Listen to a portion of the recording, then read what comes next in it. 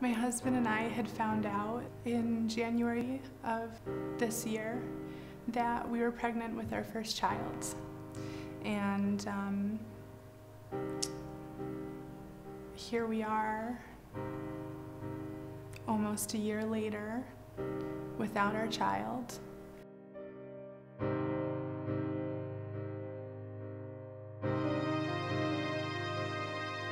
I hadn't felt my baby son move in about 36 hours. To spare a very long story, a story that involves many nurses and doctors and ultrasounds and confusion, I was told that my son no longer had a heartbeat and that he had passed away. Within several hours, they had started inducing me into labor to give birth to my son. I think that what stands out for me most when working with Corey and Matt is how scared they were, because of course nobody expects to come to the hospital to deliver their baby and not come home with it.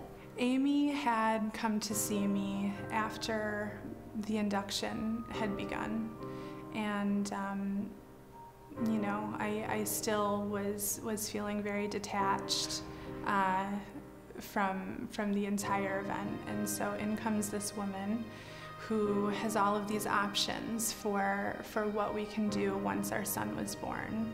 We could hold him, we could take pictures with him, we could wash him, we could brush his hair if he had hair, we could take him with us to the recovery room, to their bereavement suite in something called a Cuddle Cot. Prior to having the Cuddle Cot available to us, typically the way that our system would work is that the baby would go and stay with a parent as long as it were possible. It's a little bit graphic, but due to the nature of death, the baby would start to break down.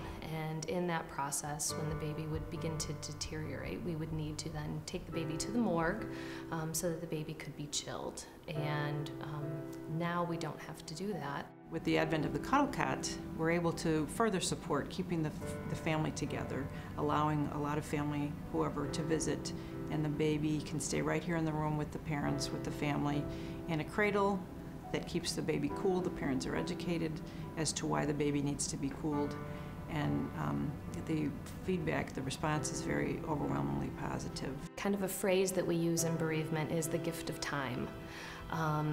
And this allows family the most amount of time that they could possibly have with their babies.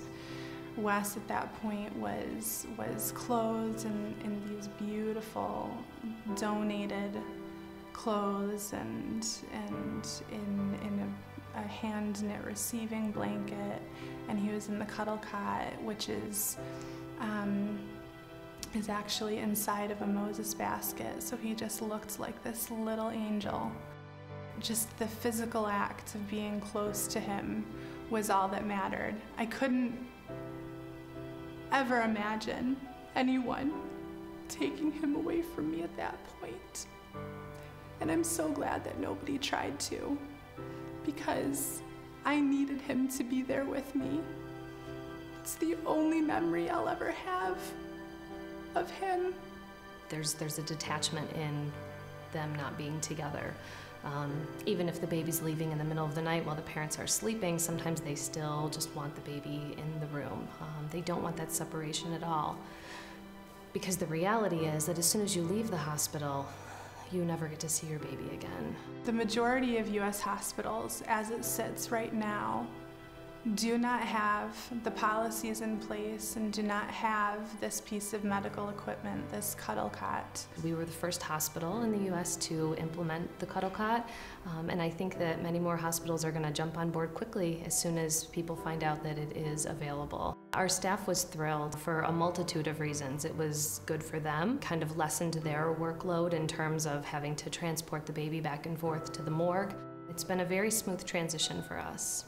I would say to anybody considering a Cuddle Cot that if you're not familiar with or haven't experienced what your staff does, what it means to a family and what it means to your staff caring for people experiencing infant loss, that you meet with them, talk with them, hear firsthand what it means to go through this experience with a family and what it can mean to have the whole situation optimized by being able to keep that baby with the family in the best condition that it can be under the best circumstances that you can have, and make this horrific experience for a family the very best that it could be.